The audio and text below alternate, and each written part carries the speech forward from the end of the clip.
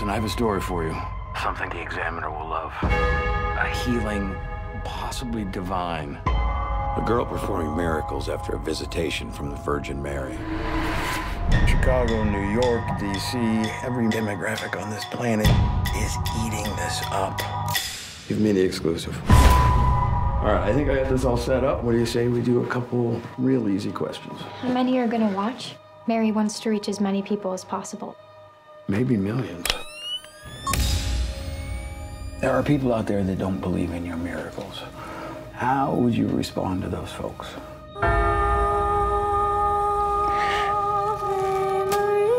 Seeing is believing. And why do you think Mary chose you? I opened myself up and welcomed her in. Witnesses of the Virgin Mary draw millions of faithful each year. The Vatican's been tasked to investigate this visitation from the Blessed Virgin. I have read several libraries worth on the supernatural. Investigated half a dozen miracles. Prove them all false. She's here. You think there could be other forces at play here?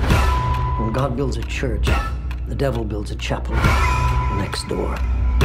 Don't doubt her. Doubt weakens faith. Hail Mary, full of grace, pray for us sinners, now and at the hour of our death. This is not the work of the Virgin Mary. It's the work of the unholy. Faith in evil empowers evil.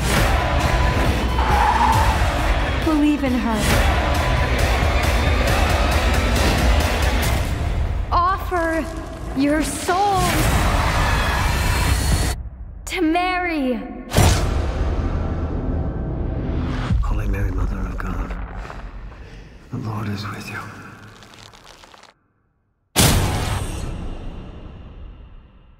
Hi guys, here's today's Daily Fact. Did you know that Stephen King, the author of The Shining, wasn't even a fan of the film? During the 80s, he told Playboy magazine that he was deeply disappointed in the end result and that he didn't even like the casting of Jack Nicholson, who he considered all wrong for the part. Well, we love the movie. Remember to click below to subscribe on the side for more awesome content.